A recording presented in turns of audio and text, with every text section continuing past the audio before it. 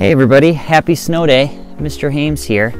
So Mrs. Tadie challenged us with the question of why does it get so quiet when fresh snow has fallen? She also said it's kind of like everything is soundproofed. You know what? She's right. Everything is soundproof. You see, if you have a nice hard surface, sound kind of deflects off of it. But if you have something like snow, which is soft and fluffy, it's porous. That means there's air in between the snow. And when sound gets into that air that's in between the snow, it just kind of bounces around and never escapes.